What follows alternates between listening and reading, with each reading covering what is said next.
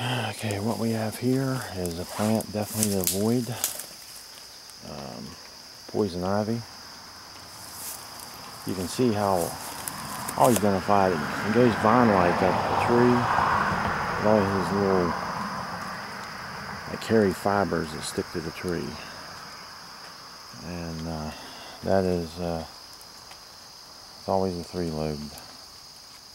That is definitely a vine you don't want to grab.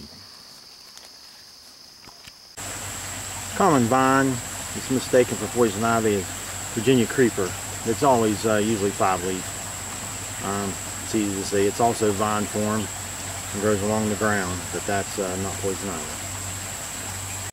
Now here's a 3-leaf. You think it could be poison ivy, but actually it's a little box elder. That's easy to confuse. It kind of looks like it, but it's got that woody stem. That's a tree. So you can see here the difference. Not like a tree, but this poison ivy. So that's like 3-leaf. It's low to the ground. You see it like a patch down in there.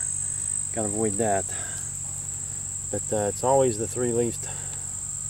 That's poison ivy. Also about poison ivy, it has a glossy look to the leaves, and they're darker green than usually everything else. So